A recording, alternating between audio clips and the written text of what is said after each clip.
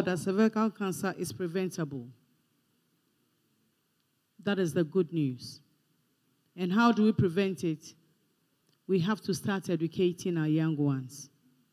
If you have it, too late, but still there's medication. But for those who don't have, we have to stop it now.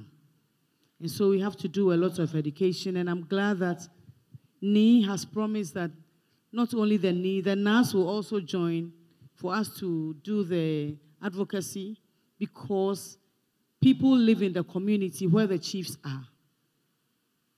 So we thank you so much for that pledge. And we thank you, ambassadors, you on radio. And they are my girls, so I'll push them. You have to devote an airtime for cervical cancer.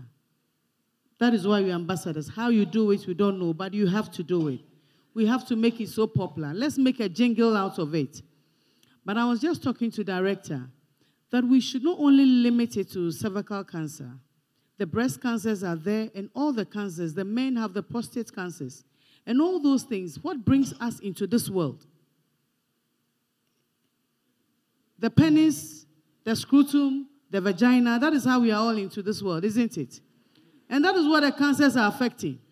So let's look for one phrase and bring it all in one basket and do the advocacy and the healing. Am I wrong or right? And so I'm pushing him how you bring it all together so that when we go out to campaign against it, we are campaigning a holistic approach, not only one item, go back and do another item. But we are doing prostate, we are doing breast cancer, we are doing cervical cancer, and what else? Medical people, what else? 3 in 1. So, and what? And all other is we are talking about reproductive cancers.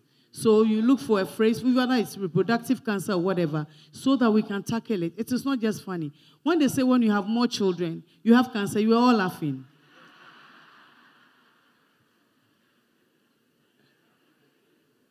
Is it true? 7 is not much. Is 7 much? 7 is not much. So thank you all for coming. We are so grateful.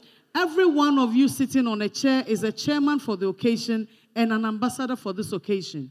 Don't go home and sleep over it. Tell the next person, that next person will tell, and then they will tell.